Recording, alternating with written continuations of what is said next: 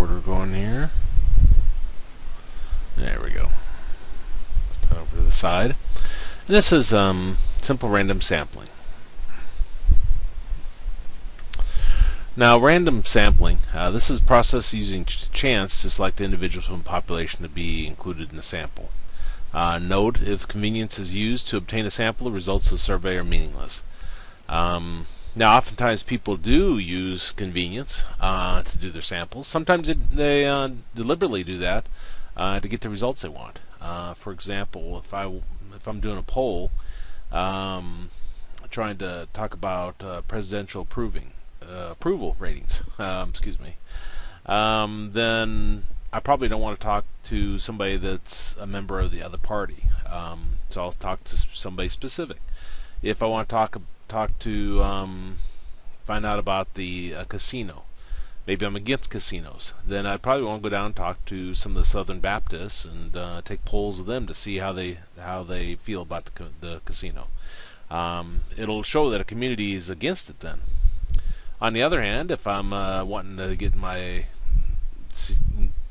present a positive poll, I can maybe go down to the bar and ask people about the casino. They're probably all going to be for it. So it has to be random. Otherwise, it's complete garbage. And that's what this is saying. Now, there's four basic sampling techniques. Simple random sampling, which we'll look at in this section. Stratified sampling, systematic sampling, and cluster sampling. Those last three is the next section. Now, a sample of size n from a population of size capital N. Now, little n is how many is in your sample. So if I talk to 20 individuals in a town. The capital N is your population. And that's true throughout this entire course.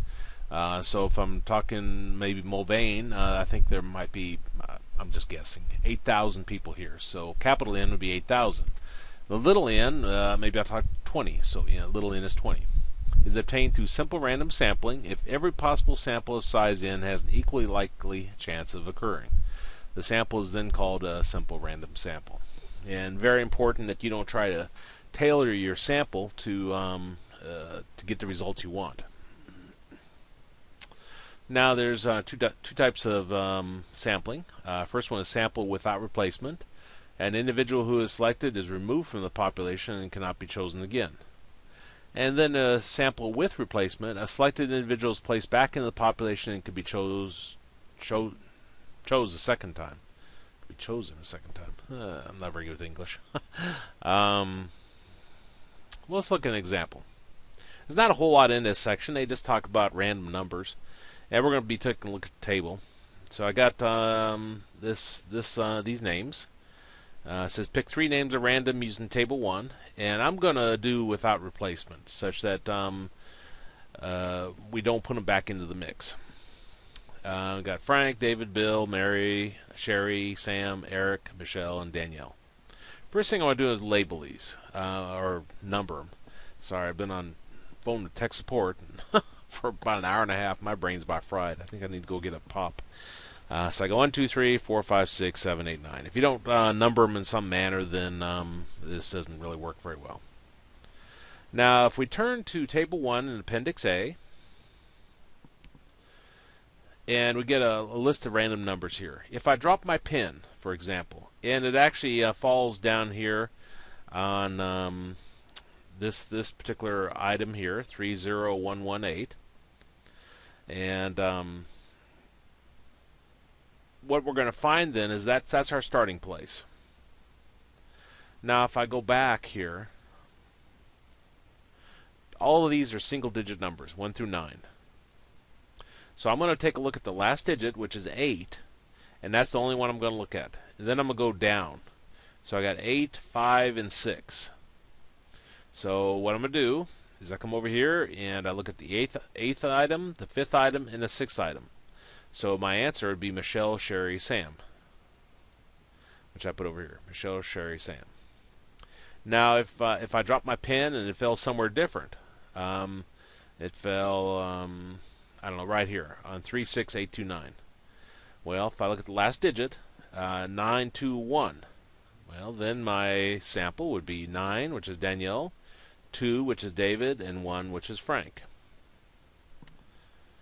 And now if I drop my pen and it fell on this one, 28329. See how it starts at 9, then it goes 997. Well, if I didn't want replacement, I'm not putting I can't choose it twice, the same one, then I would skip one of these 9. So I'd have 973. So it'd be Danielle, Eric, and Bill. Now if I dropped it here, and with replacement, which means I can choose that same name twice, I'd have 997, which would be Danielle, Eric. So that's how you use those random numbers.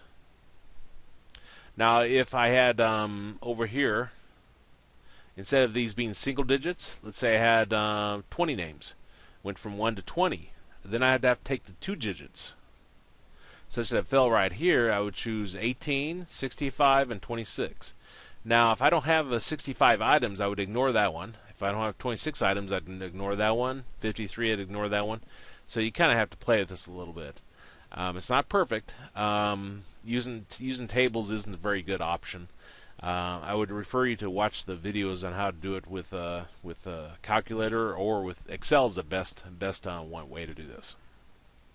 But that's how you use the tables to get your random sample.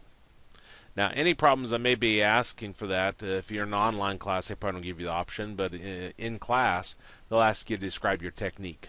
The technique would be I dropped my pen, it fell on 30118, and I took the last digit of the 3 numbers, and I got 856 for my sample.